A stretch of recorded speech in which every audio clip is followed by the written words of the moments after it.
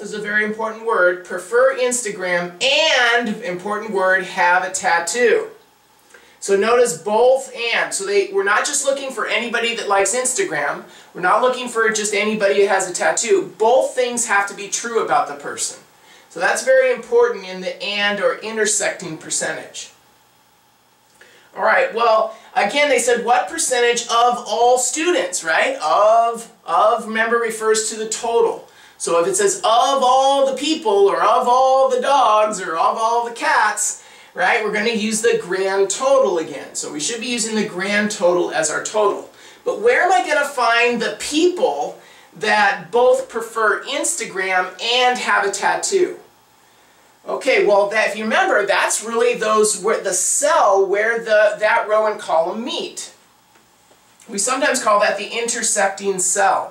So we're looking for where Instagram's row meets tattoo column. So here's Instagram's row, the second row. Here's tattoo column, it's the first column. And we see they meet at right here, 41.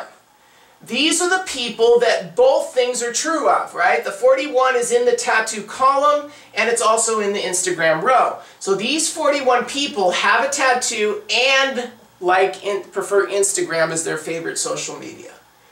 Okay, so that's going to be the amount we're looking for. So in an and or intersecting percentage, you're looking for the intersecting cell where the row and the column meet divided by the grand total.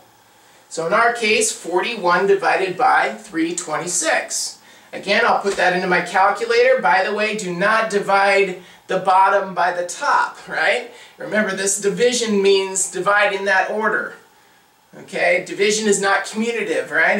You have to get this in the right order. So 41 divided by 326, and we get 0.125766, and it just keeps going, right? And remember, that's called the proportion. Proportion. But again, I'm going to round my answer to the third decimal to the right of the decimal point. So I really want to round to that 5.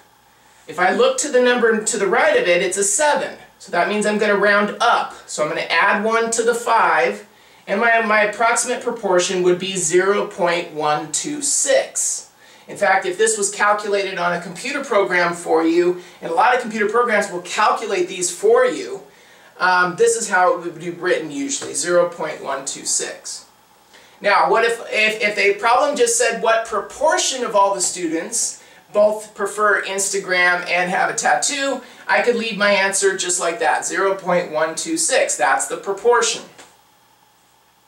But this problem said what percentage? So I'm going to go ahead again and multiply by 100, right? Move the decimal 2 places to the right. I get 12.6%. Notice again, in my percentage, I only have one number to the right of the decimal, which is kind of the way I want it. So approximately 12.6% of students both prefer Instagram and have a tattoo. Okay? So and means intersecting cell divided by grand total. Alright, now what about or? We sometimes refer to this as also a type of joint percentage, but now we're looking for an either-or situation. We're not looking for only people that both things are true about, but we're looking for a percentage where either one of two things could be true about a person or object.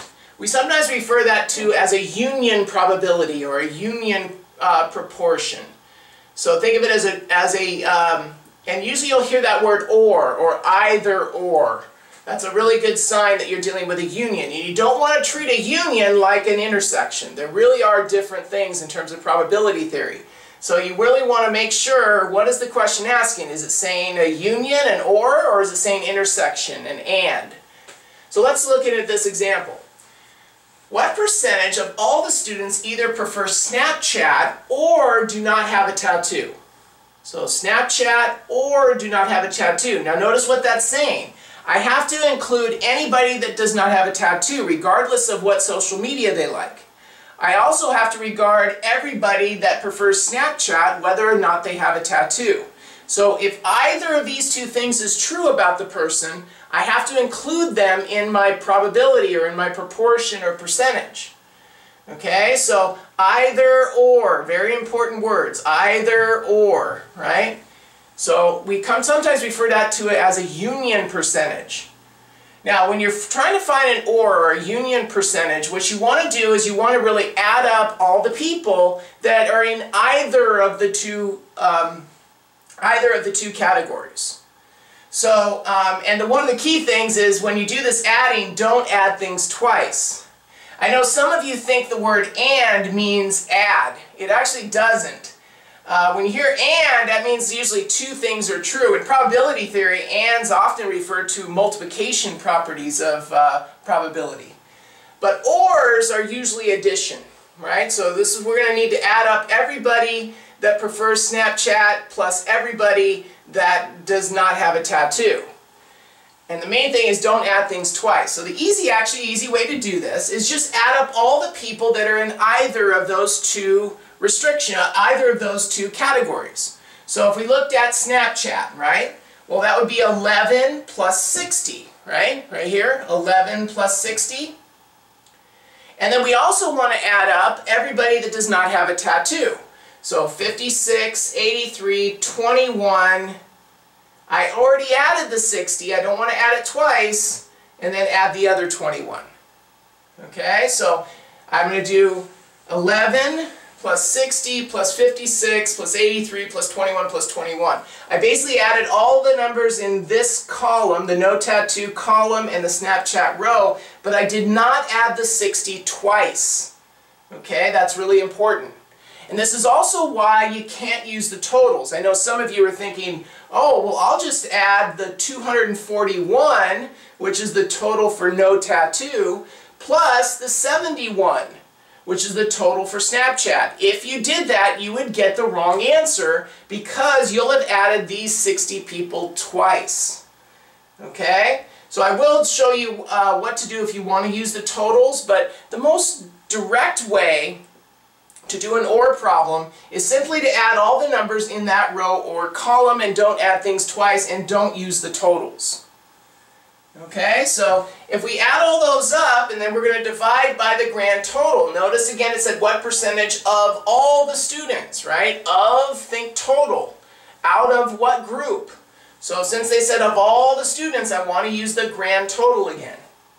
So that if I add those up, that gives me 252. Out of 326. Or if I divide that on my calculator, I get 0.773006. Again, if I go ahead and round that to the third decimal place, that would be the 3. Remember, this is the proportion. Proportions we round to the third decimal place. Look to the number to the right of it, it's a 0. That means I'm going to round down. Round down, remember, means leave the 3 alone. So we're just going to get approximately, the proportion would be 0.773. Okay? So 0.773, that's my proportion.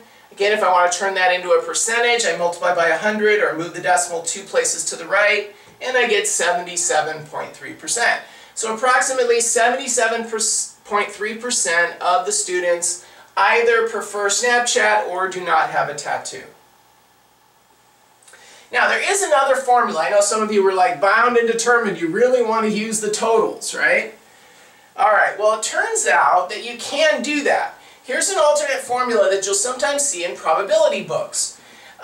If you're looking for a union percentage or a union probability, an OR, then take the probability of each of the, or the proportion for each of the variables.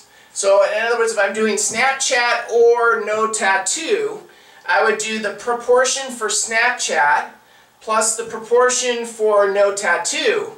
But what will happen is I'll have basically added this 60 twice. So what you do is you subtract out that 60. So that if you minus the intersecting percentage, so you would minus Snapchat and no tattoo. And this formula works very well, especially with computer programs, because a lot of times a computer program will calculate these percentages for you, or these proportions for you. And if you know this rule about getting ORs, you can actually plug in the numbers and get your OR. Most computer programs will calculate ands and marginal percentages, but they don't calculate ORs.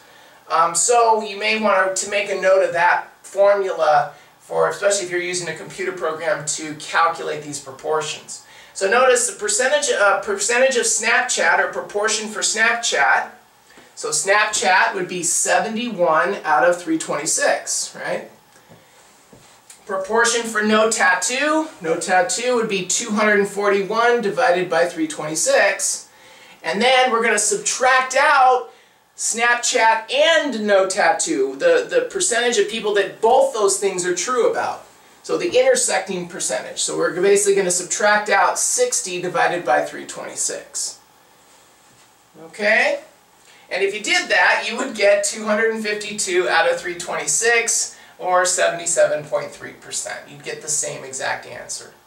Alright, so hopefully that was helpful. We're going to continue in our next video. We're going to talk more about conditional percentages, or conditional proportions, when the total is not the grand total. Alright, so we'll see you in the next video.